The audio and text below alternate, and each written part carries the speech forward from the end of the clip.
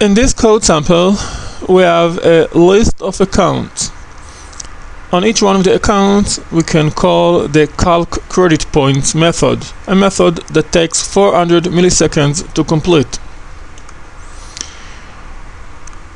Here, within the main, we have a call to the calc parallel method, a method that calls the calc credit points method on each one of the accounts in a parallel way and returns the milliseconds it took to complete its job.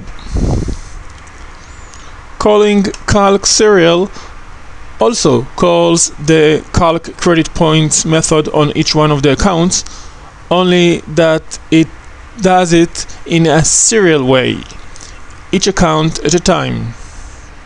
The return value is the milliseconds it took to complete its job. Let's see the difference between the two.